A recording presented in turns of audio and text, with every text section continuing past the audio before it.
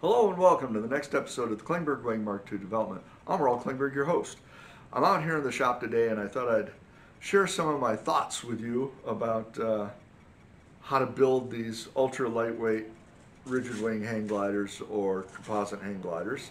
And I'm not going to need that one, so I'll throw that away. Back in the day when I did my original wing, as the little saying they have these days, to me it seems like just yesterday, but they would say back in the day because it was like 1985. So a long time ago, I built one of the early composite foot-launchable gliders. In fact, my original wing turned out to be the first foot-launchable aircraft that achieved sailplane performance, what is considered a sailplane, which is a 20-to-1 glide ratio. So it was fun, it was cool.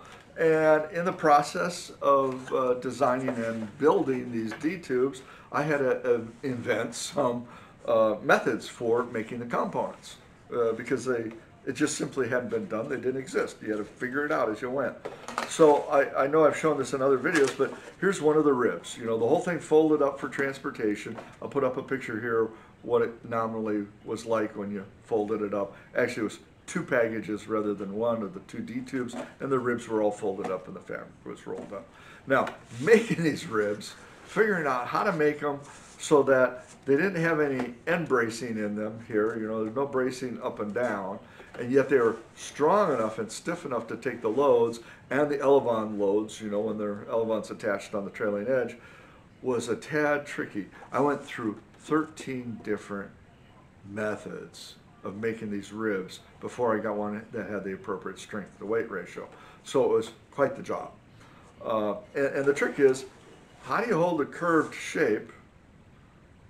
And this is without making molds. Couldn't stand to make, you know, about 12 different molds just to make, you know, a set of ribs. So without molds, how do you make this? How do you hold the right shape of the airfoil while you get these things encased in composite material? And I eventually achieved the right answer. And this thing's been hither and yons, crashed into torrey pines and all that. And this rib is still in great shape. It has held up well. The attachment bolt on the D-tube came a little loose on one side, but you know, it was a crash.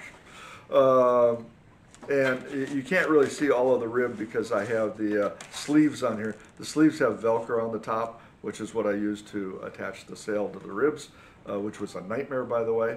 And there's better ways of doing that now. But the actual rib itself, here's a section of one of the pieces that I made, ended up looking like this, you know.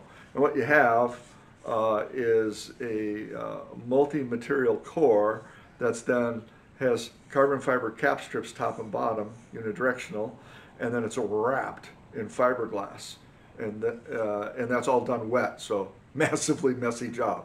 And the question on how to hold it to shape, because you can't just take foam, wrap it in fiberglass, and bend it around a mold. I've tried that because the fiberglass starts to pull to one end or separate. It's a nightmare.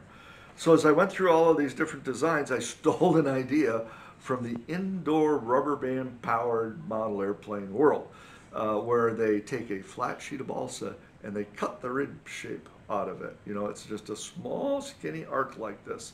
And at the middle of the rib, the grain runs this way, and it runs this way down here, but the rib's at an angle, and it's kind of a weird thing. But those ribs work out really well, and they're super lightweight. And I thought, it finally dawned on me, I can use that same technique to make these ribs using the blue Dow styrofoam core. So here's a 1/2 inch thick blue Dow styrofoam XPS with a sheet of 1/32 inch balsa wood bonded on either side.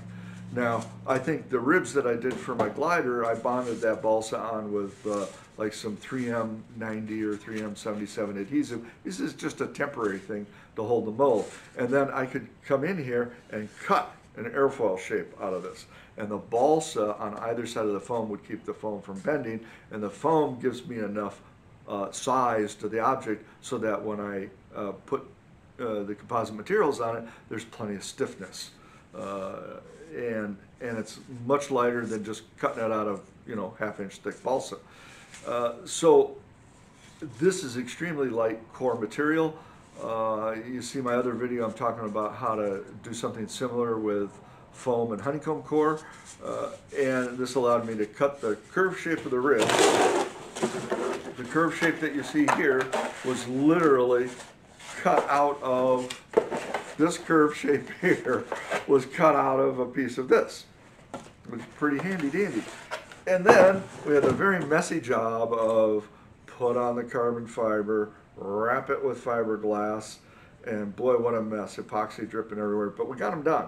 Took a long time to make all the ribs, but they're extremely lightweight and just bulletproof strong. These things are just so incredibly strong, and they weigh next to nothing. And, you know, pretty cool solution at the time, and you didn't need molds of any kind. So for a home builder, perfect solution. And then, in the intervening 30 years? No, I'm sure it came along sooner than that. Somewhere between then and now, they came out with these handy dandy braided sleeves.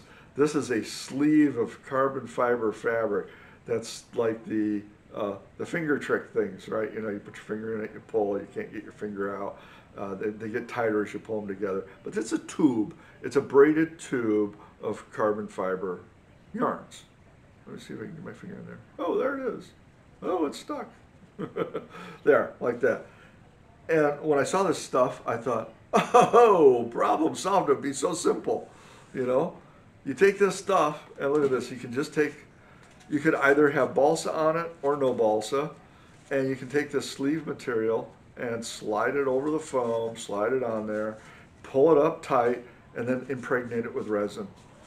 And then you can bend it on a mold like this, because this is all one sleeve, and the type of weave that you have here, it's very flexible.